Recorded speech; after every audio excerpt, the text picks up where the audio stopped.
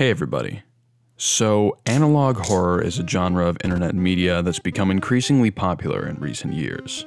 The turn of the millennium saw the rise of the ARG, our alternate reality game, a vibrant style of narrative storytelling that uses a number of media formats to deliver a story framed as a real-world occurrence. Groundbreaking independent web series, like Marble Hornets, Ash Vlogs, and Post Content, narrowed the loose concept of the ARG down to a more video-centric style that flourished in the YouTube environment. And, in the second half of the last decade, an unusual subgenre of these series, the aforementioned analog horror, began to take root. Pioneered by early projects like Local 58, analog horror is a distinct style of ARG-esque web series that focuses on eliciting feelings of uneasy nostalgia for the golden age of local analog media, the late 70s to mid-90s.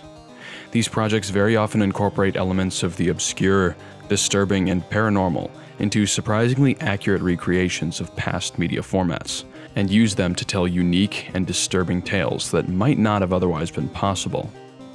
As you might be able to tell from the theme of my channel itself, this is something I too find particularly interesting. Whether it's a little chromatic aberration, some static and distortion, or the effects of a genuine analog machine, these endeavors to create a convincing facsimile of this media while simultaneously telling a compelling story is one of the most fascinating expressions of creativity the internet's ever seen. And tonight, upon request, I'll be embracing the spirit of the season and taking a deep look into an analog horror channel that's flown somewhat under the radar in the year and a half since its creation. Tonight, we'll be checking in to the Eventide Media Center.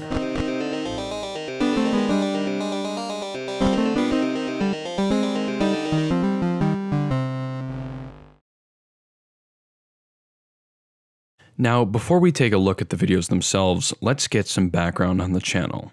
Eventide Media Center was created on December 28th of 2019, and since that time has accumulated a little over 400,000 views, with 9 public uploads. The series is directed and created by independent filmmaker Aiden Chick, who in the past created the Tempest short films and the Tempest miniseries, which included a number of other horror projects. These include Channel 7, a Local 58-inspired 3-season series centered around the story of a Philadelphia-based local station that experienced frequent intrusions; Stargaze, a UFO-centric series inspired by classics like Everyman Hybrid, but with a unique spin; and Analog Archives, a smaller miniseries reminiscent of Channel 7. Many of these smaller short films and series take place in a larger interconnected universe, although it's sometimes unclear to what extent. Eventide Media Center is the latest in Chick's long sequence of media projects, and uploaded its first video on February 15th of 2020. The channel has, as of this writing, a little under 12,000 subscribers. In-universe, the Eventide Media Center itself is the visual media division of a library serving the community of Eventide Valley, a small town in Massachusetts. Despite this, the videos collected by the Media Center range chronologically and geographically through a number of times and locations throughout rural Massachusetts. Although, as we will soon find out, these are all included in the greater Eventide area.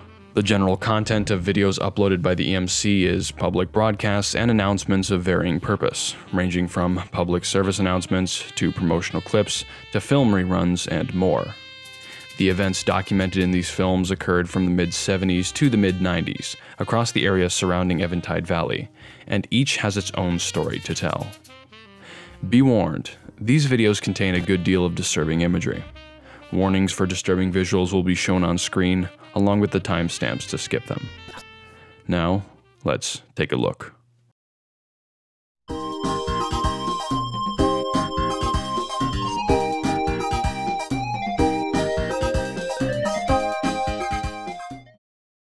The first video uploaded to the channel is entitled Unusual Architecture.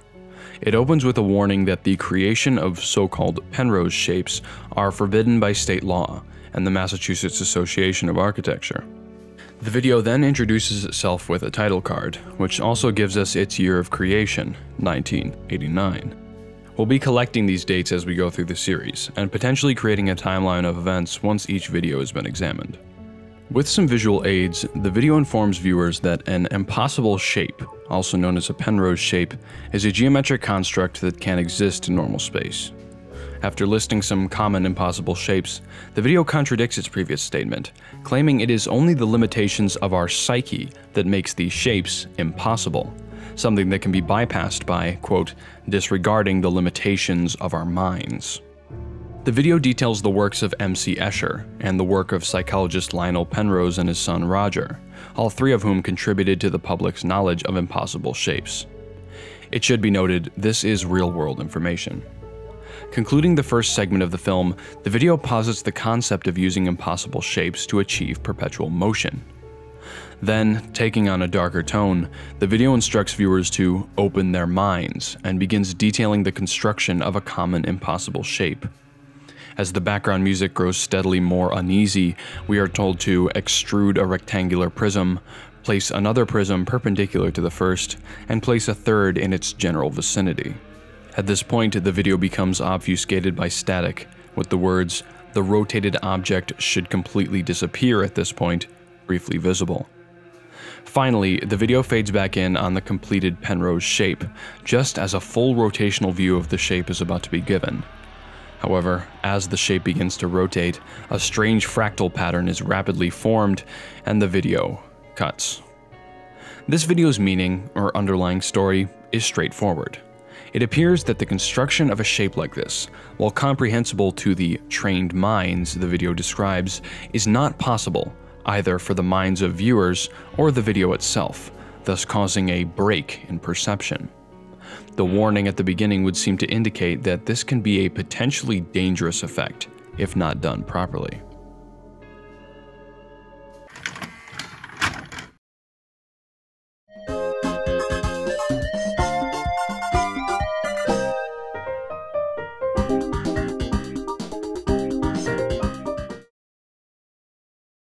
The next video is entitled Ocean View Forecast. The video begins with the title card announcing a late-night Sunday forecast for the greater Massachusetts area. Notably, this video does not feature a year of creation like unusual architecture, but with some investigation, a general date can be derived. Due to the way in which weekdays and days of the month vary across years, the specific weekday-month-day combination shown in the video can be used to pinpoint a year. Within the time frame of the Eventide Media Center's archives, the only 2 years on which June 27th fell on a Sunday were 1982 and 1993. Using temperature data shown for Boston in the video and cross-referencing it with historical weather data from these 2 years, 1982 seems to be our best bet, although 1993 is still certainly possible. Now, back to the video. A few communities are listed among those being forecast, including Eventide Valley and Ashenfield, both of which will be important at a later date. But Misty Point is the area of interest for this section. The initial forecast seems uneventful, and a small ticker can be seen advertising tours of the Misty Point Lighthouse. However, things quickly begin to turn, as after a half-hour break, the forecast returns, now predicting heavy thunderstorms and 95% humidity for Misty Point. The predictions become more dire and threatening, as viewers are instructed to remain in their homes. The weather worsens, with winds reaching dangerous levels and humidity creeping towards 100%. It's at this point the situation begins to seem less like bad weather and more like something unnatural. The ticker at the bottom of the screen warns viewers, first to keep a 3-mile distance from the Misty Point Lighthouse and avoid coastal areas, then to evacuate and cover reflective surfaces, and finally to avoid looking at the Misty Point Lighthouse. The conditions worsen as the audio cuts out entirely, and the ticker messages become more bizarre. Avoid its gaze. Something is coming from the sea. There is something rising out of the waters. The deluge brings forth the light of the ocean. The lighthouse is glowing. The ticker begins to state that there is a face in, before being cut off by static. A Doppler radar view shows a massive storm creeping inland across the US. Within the Doppler pattern, a face, presumably the one mentioned earlier, begins to form before the feed cuts once again. One final shot is shown of the Misty Point Lighthouse amidst the storm, shining a purple beam through the fog. As the beam connects with the camera, the face from the storm can briefly be seen before the video ends. This video seems to tell the story of a supernatural phenomenon in which the sea, or something within the sea, becomes animate and possessed with malicious intent. The unknown force seems to take control of the lighthouse, causing it to emit the light of the ocean, which causes an unknown, presumably negative, effect on those who see it. The face in the storm seems to be a manifestation of this strange entity or force. What caused this, and what the aftermath was, is unknown at this point.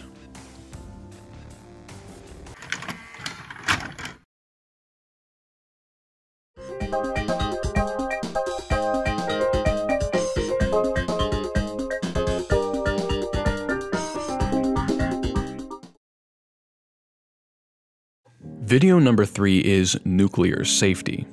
Immediately we can tell this video is considerably older than the others we've seen so far.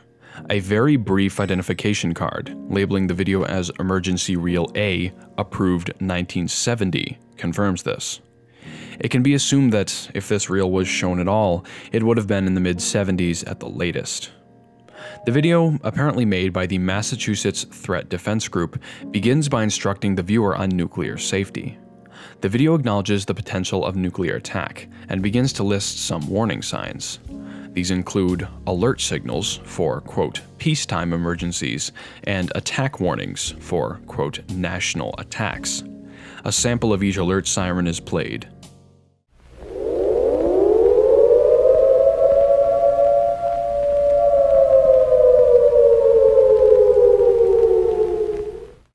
Viewers are instructed to seek fallout shelters if the sirens are heard. The effects of a nuclear blast are listed in turn: a blinding flash of light, a heat wave, a blast wave, and finally, fallout. We are instructed to avoid looking at the flash, but that, at that point, heading for cover is meaningless and an individual should simply accept death.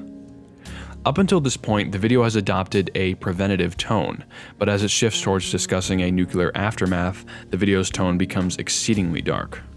We are told that there simply is no aftermath, as full nuclear war is not survivable.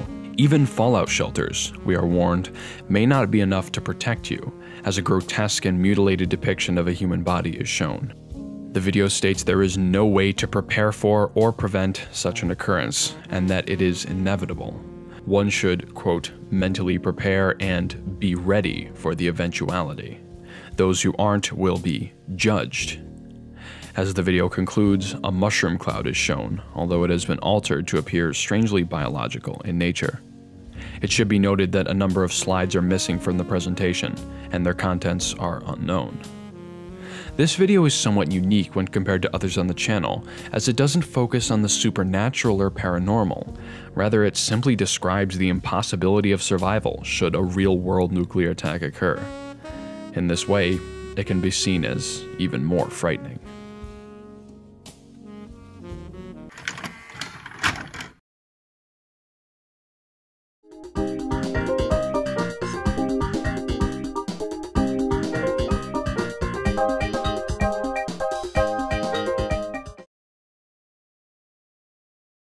Our next video is Deep Night.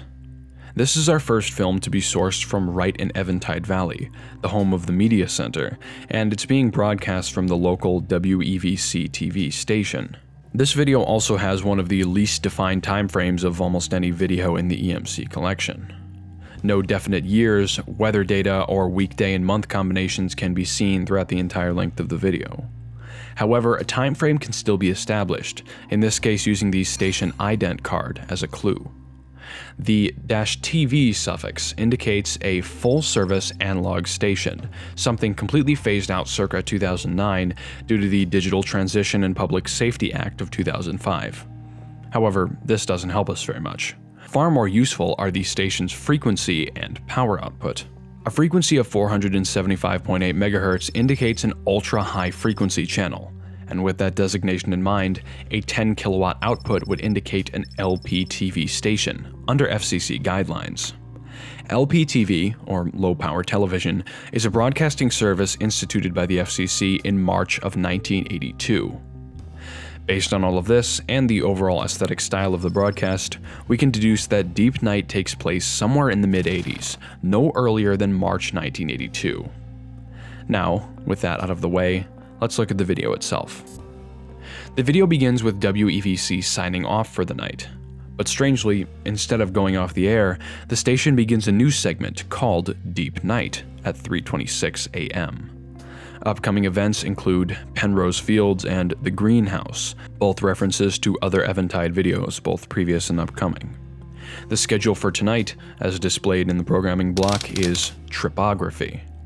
Notably, this is not an actual word, but assuming the phrase is derived from the Greek trippa and the suffix graphy, the term would loosely translate to the study of holes. The contents of the video are more straightforward than most. A number of CCTV feeds are shown and monitored for the appearance of strange holes in the ground, and the end of each feed shows a small analytic report of the quantity and growth of these holes for each location previously shown. The feeds progress through Torrent Park, Zenith Gardens, East King Street, and West King Playground, with steadily increasing numbers of holes and hole growth. East King Street is said to have possible seed growth, and brief footage of said seed growth is shown. The progression culminates in Region 5, the land surrounding the WEVC station itself, which is shown to have an extremely high concentration of holes. Before the feed cuts once again to the analytic report, we see strange one-eyed worm-like creatures rising from the holes and staring directly into the camera. A final update on the screen informs us that growth is nearly complete, at which point the program is ended, only 6 minutes having passed. This video is a bit more bizarre than the others. It appears to tell the story of some group or individual at the WEVC station who documents the formation and spread of the unusual hole formations shown in the broadcast, a practice known as tripography. It appears that once the holes undergo enough growth, they may begin to have seed growth, which could potentially be the reason for the appearance of the eye creatures towards the end of the video. This entire observation process is broadcast on WEVC, the local TV station, but at 3 a.m., long after the conclusion of its broadcast day and during a time when most would be asleep. Additionally, the broadcast lasts only 6 minutes before returning to its off-air state. It's unclear why this is, but it's possible this broadcast is designed for specific individuals who would know to tune in during that small window during the deep night. Although, why they would need to do this is unsure.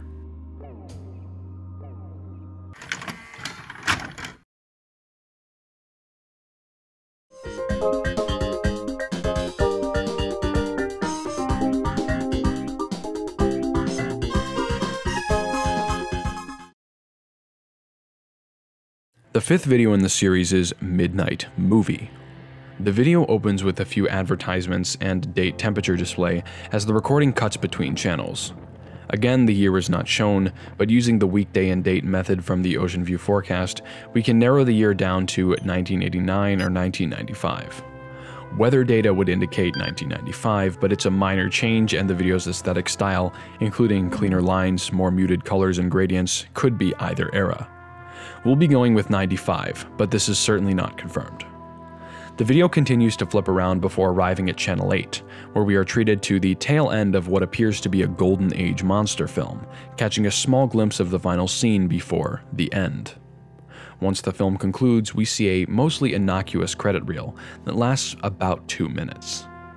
But after the credits finish rolling, things begin to turn as we see a memoriam dedicated to the members of the film company who lost their lives throughout late 1952 and 1953. The memoriam is revealed to consist of nearly every member of the cast and crew previously mentioned, all of whom seemingly met their end in 1953. At the very end of the memoriam, the name of the film, Attack of the Sombreville Spiders, is shown, along with the date of production, 1953. Sombreville is yet another in the collection of communities serviced by the Eventide Media Center. As the end credits conclude, the tape seems to rewind, looping back through the credits and to the previously unseen movie itself. For a few seconds, we glimpse the last moments of the film, in which a cameraman appears to be cowering in legitimate fear from a massive spider before the video concludes and a final ad rolls. The explanation for this video is surprisingly straightforward. The bulk of the story in this case occurred several decades prior to the broadcast itself. In 1952, the Sombreville Film Company began production on their film, Attack of the Sombreville Spiders. Through some unknown means, the group was able to either create or find gigantic versions of normal spiders for use in the film, foregoing special effects in favor of the real thing. As a result, most of the production company was killed before the film's conclusion, although the film still saw release. And then, over 30 years later, the film was shown in the dark morning hours of local Sombreville TV.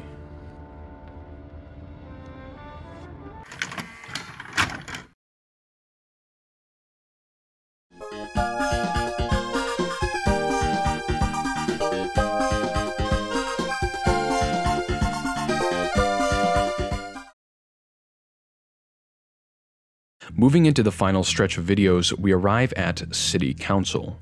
This video opens with the title card indicating that this is a recording of a City Council meeting for Old Gosford, held October 1987. We are treated to a live video feed of the City Council chambers, and although the vocals are obfuscated, either intentionally or unintentionally, we can see a transcript at the bottom of the broadcast. A man identified as Mayor Smith begins with a summary of city resource allocations. Maintenance, education, and industrial development comprise less than half the budget, while the majority of the spending appears to be going towards excavation, for reasons that will be revealed soon. Mayor Smith discusses plans for the next quarter, including expanding on the excavation project, and upon hearing no questions, Mayor Smith passes the discussion to a man identified as Priest Osborne of the Gosford Church. Priest Osborne describes his dissatisfaction with the ongoing excavation, claiming the excavation project is encroaching on the church, interfering with services, and negatively impacting the community. In conjunction with his practical concerns, Osborne states the project, quote, goes against the Lord's wishes. He proposes to limit excavation spending, but is cut off by Mayor Smith, who disregards his concerns entirely. Smith goes on to introduce Lee R. Carlo, the leader of the excavation development project, who strangely is also the senior director of bioengineering. Carlo shows a map indicating the regions the project will be taking place in, indicating the project will cover a significant portion of Old Gosford. The excavation area seems to be strangely shaped. Closer inspection reveals it to be a massive silhouette, which, if stood upright, would be thousands of feet tall. Carlo assures a member of the city council that affected businesses will be compensated and continues to deliver more plans for expansion of the already massive project. Before he can continue, Priest Osborne can be heard shouting faintly that the excavation is unholy and those involved will be punished. At this point, Priest Osborne is presumably removed from the meeting. Throughout this segment of the video, faint rumbling can be seen and heard, growing steadily louder. To conclude, Carlo shows footage taken from the excavation site. First, a backhoe is seen digging, unearthing something that glows with a bright purple light, and another video shows what appears to be a massive purple heart glowing with the same light. Carlo describes the plans for the following months, including actions such as central pipeline construction and central cavity lift. He believes they will have 85% of the system exposed. By this time, the rumbling has begun to peak in intensity. The feed cuts back out to the central room, which is suddenly destroyed by a large shape emerging from the earth. In the final seconds of the broadcast, we see a wide shot of Old Gosford, with a massive humanoid figure rising above it, then glaring towards the camera with glowing eyes. This video seems to tell the story of a strange discovery in the small community of Old Gosford, and the misguided attempts to uncover it. A bizarre, massive humanoid creature is found to be lying beneath the town, and the city council begins a massive excavation project to dig it up. The project uncovers what appears to be the creature's circulatory system, and, based on the claims of the system being exposed and the central pipeline completed, it can be assumed the project now aims to harvest the bodily fluids of the creature for an unknown purpose. Many members of the town, Priest Osborne being one, strongly object to the project for obvious reasons. However, during the city council meeting, something occurs which seems to awaken the creature beneath the town, causing it to rise up and cause massive damage in the process. What happens next is unknown, but it almost certainly involves the destruction of Old Gosford itself.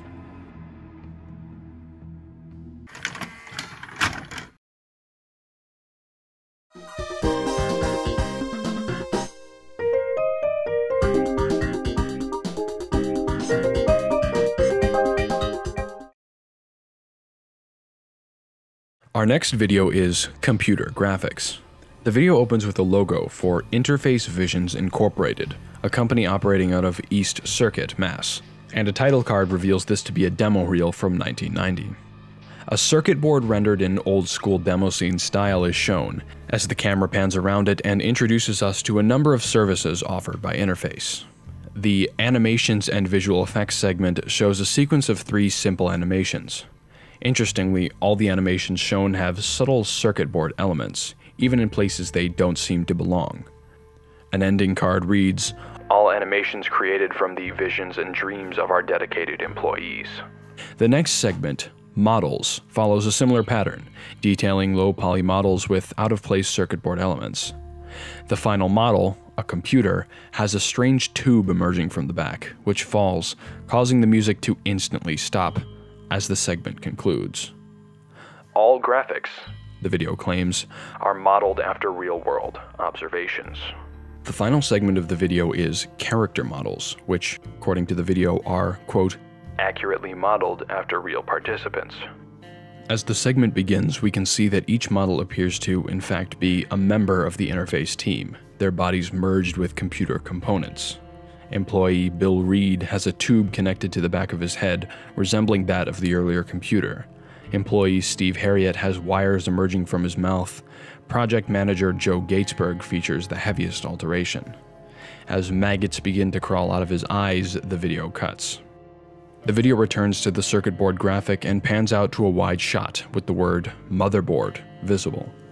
In the last few moments of the video, 4 beds can be seen, connected to the board as if they were circuit components, with 3 of the 4 beds occupied, presumably by the employees shown earlier.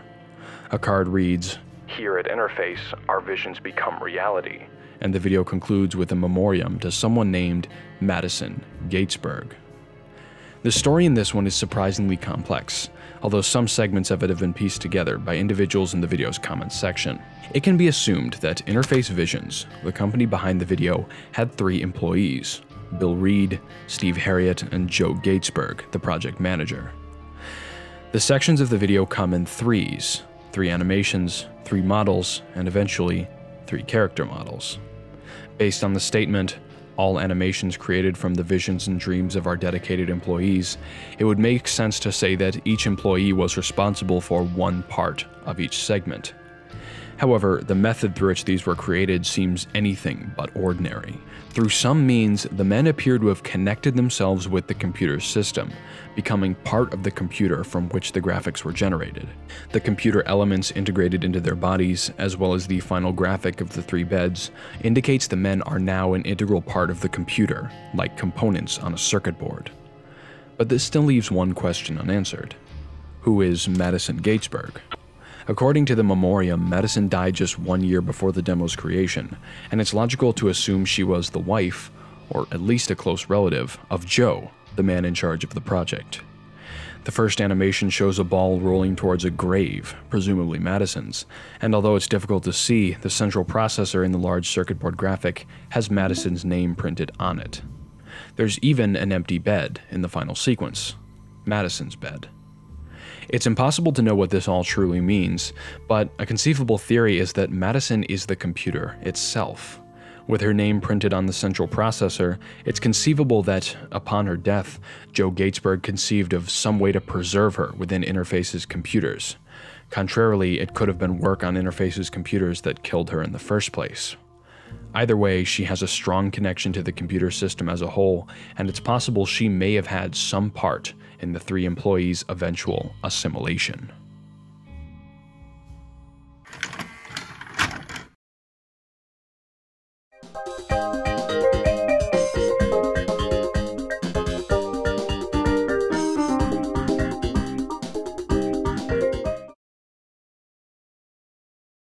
The penultimate video in the collection is Oasis Greenhouse. It opens with the logo for the Botanical Foundation of Massachusetts, by whom the video was sponsored. We see a title card for the Oasis Greenhouse, bringing us back to Eventide Valley itself, as the video begins to list a series of plants housed at the greenhouse. Hydrangea macrophylla, used for transferable reproduction cells. Hibiscus rosa sinensis, used for its external stamen and nectar. Roystonia borinquena, used for its oversized palm leaves. Musa acuminata, used for its oversized stalks and roots. Hedera helix, used for its predatory tendrils. Dionea muscipula, used for base genetic code and carnivorous tendencies. The video then transitions into the local selection of botanical life, all of which originate in Eventide Valley.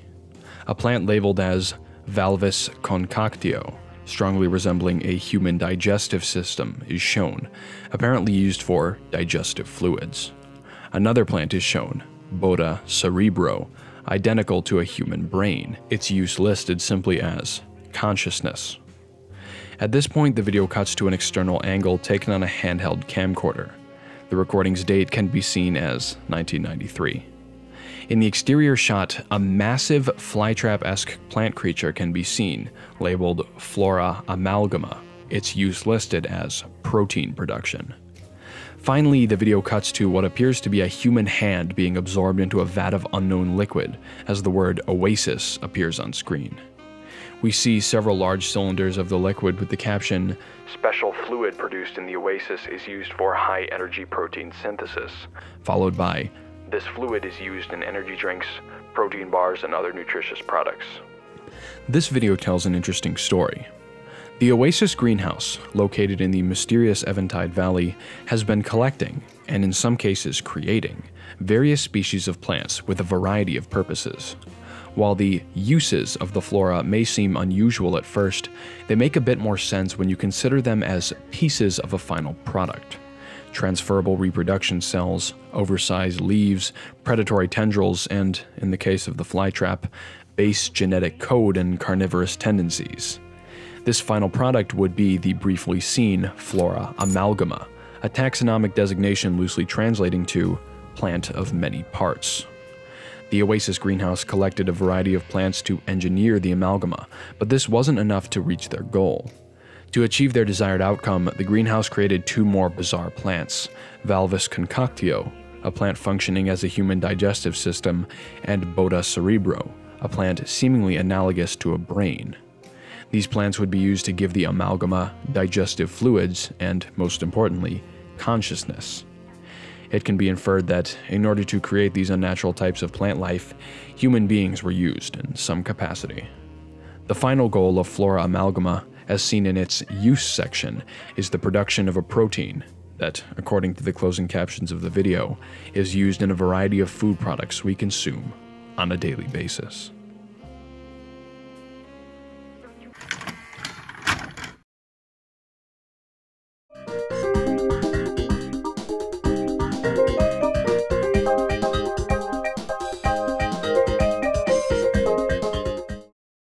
The most recent video in the Eventide archives is Fire, Danger. This video opens with the last few sections of an advertisement for saws, then transitions into the daily fire danger rating report for Ashenfield, another town in the greater Eventide area.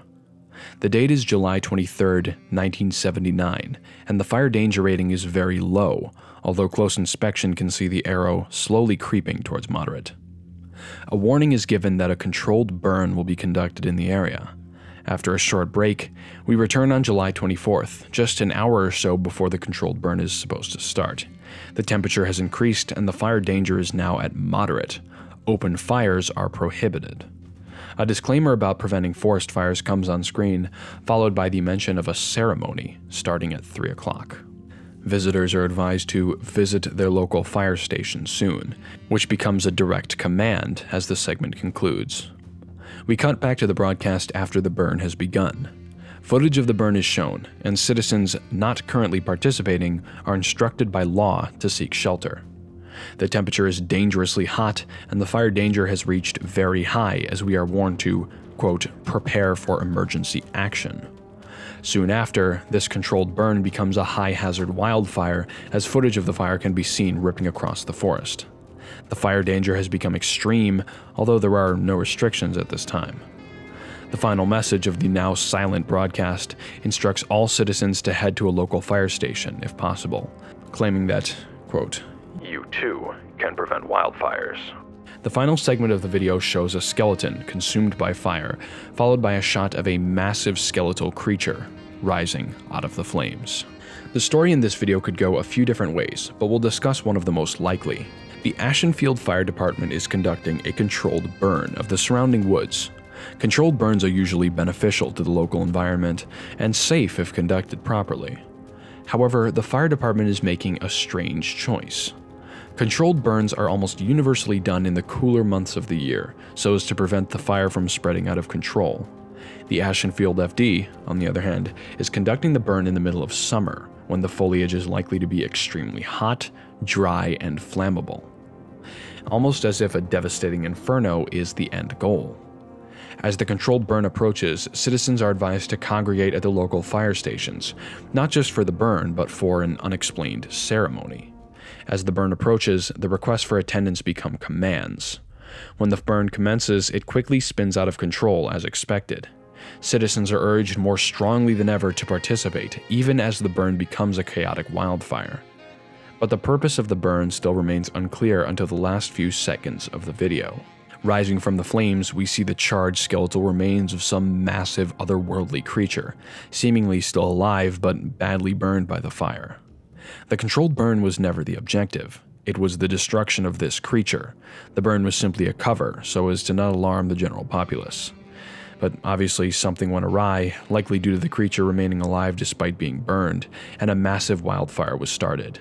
And even as the fire blazes on, the FD continues urging citizens to participate, saying that they too can prevent wildfires.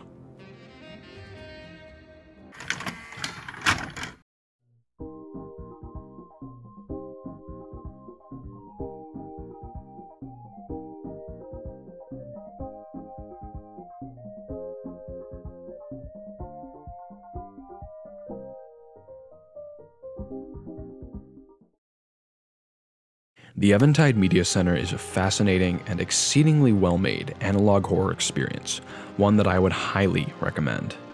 The stories contained within its videos, as you might have guessed by now, are not related to each other in any meaningful capacity.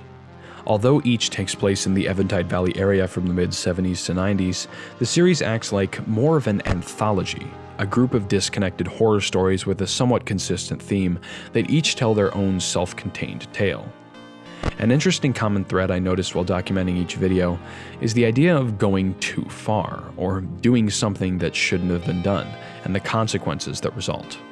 From creating a twisted plant creature in Oasis Greenhouse, to digging up a strange humanoid in City Council, to creating reality-defying structures in unusual architecture, a number of the Eventide videos usually seem to involve the corruption of some natural law or process, and the dire repercussions faced by those responsible. And, in the end, although the stories aren't related, they're all collected and archived by the Eventide Media Center, which seems to always be there as some sort of enigmatic, passive observer. From an out-of-universe perspective, it's a very well-crafted and well-executed style of visual storytelling. The horror elements manage to be legitimately unsettling, and the anthology style is one that's very rarely seen in the ARG landscape. In a way, it's a breath of fresh air. And hopefully, as the year begins to draw to a close, we can all look forward to seeing the next video the Eventide Media Center manages to dig up. Thanks for watching, and happy Halloween.